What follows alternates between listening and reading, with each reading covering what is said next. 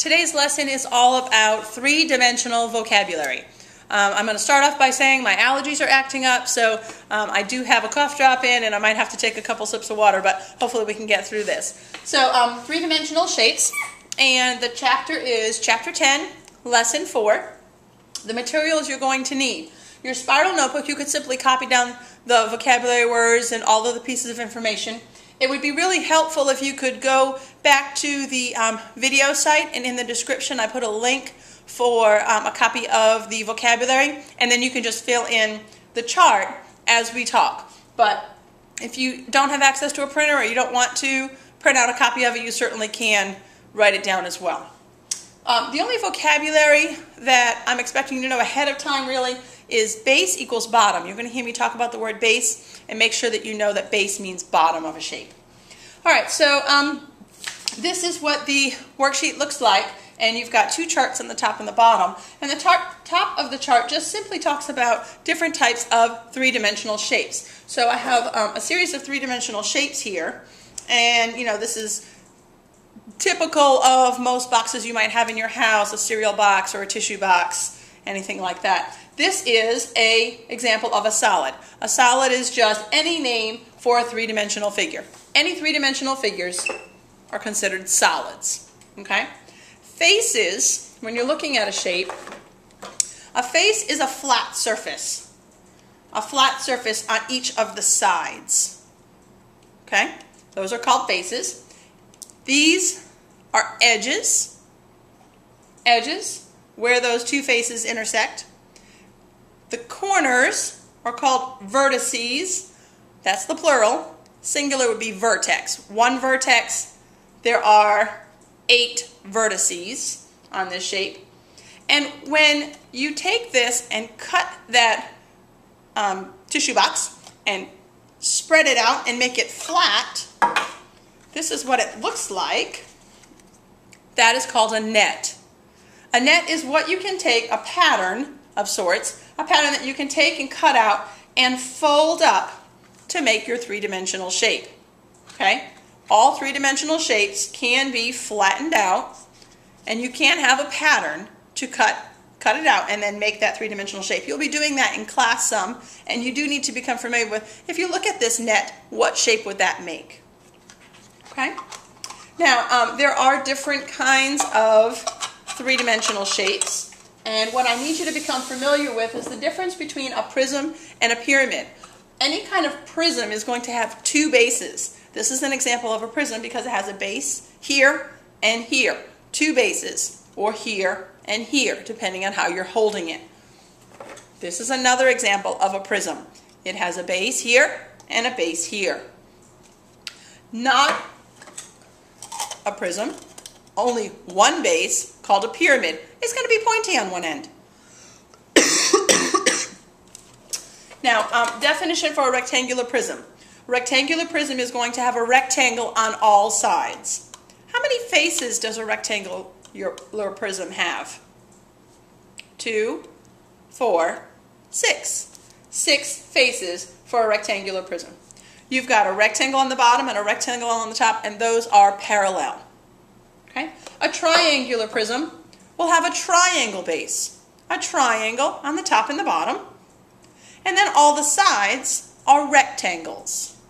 There are 3 rectangles. Triangle base,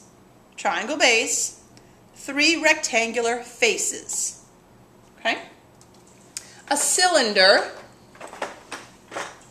is a type of prism. It's a prism because it has a circle on the circle on one end and a circle on the other end. Typical of a soup can that you would have in your home. Base, triangle, circle, and then here is the lateral face. If you stretched it out, a lot of people wonder, can I stretch that out if it's a cylinder? You can. It makes a rectangle. It makes a rectangle. All right? So that's a cylinder. It is an example of a prism because it has 2 bases.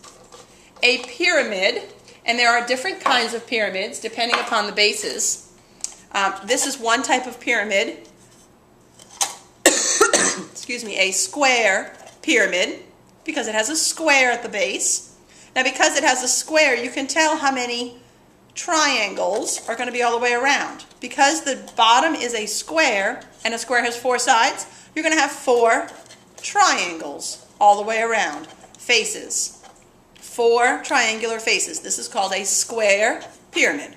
1 base. You could also have a rectangular, let me see if I have one. I don't think I have one. You could have a rectangular pyramid, and a rectangular pyramid would simply have a rectangle on the bottom. Again, it would give you 4 triangle faces around the edge because the bottom has 4 shapes. And you can also have a triangular pyramid, triangle as your base. Again, it comes to a point. And then all the way around, because of the base has 3 sides, you have 3 triangular faces all the way around, creating the pyramid. So we've got triangular pyramid, square pyramid, and you can also have a rectangular pyramid. Now, what happens if the bottom is a circle? Do you know what you call that? Good, a cone. The bottom is a circle. It's 1 base, so it is a pyramid. And it has a special name because it has that special shape on the bottom. Circles are such special shapes that anything revolving around a circle will have a special name. Circles have special formulas with the pi. We've got a special kind of pyramid called a cone. If you take this and also you can make a sphere. It's all made up of circles. All those circle shapes have special names. So this is a cone. The base, the 1 base is a circle. And then you've got a lateral face that goes around. Do you know what that shape would be? Almost a half circle. Almost. All right. Finally, you have a sphere on your chart. A sphere, of course, is like a playground ball that you might have. A sphere is made up of circles. It's perfectly round. It has no faces because it's not flat in any way, shape, or form. You will use a special formula for a sphere because it is that special shape. It doesn't have any flat edges. So there is a special formula for that we'll go over in class as well. But I just want you to be familiar with all the different types of shapes. Again, prisms have 2 bases. Pyramids have 1. That's real important if you haven't written that down. Jot that down. And a lot of times you're going to name your shape based upon the bottom or the base. Okay? Go ahead and label your notes with yellow. I'm not so sure I understand all those vocabulary words, all those pieces of information. What is that base again? I'm not really sure. Orange for I've got it, I'm good to go, I'm ready to name them.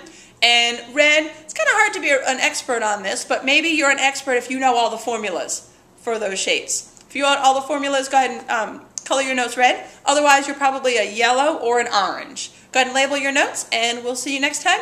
And we'll talk about using those nets. We're going to be creating some in class. See you soon.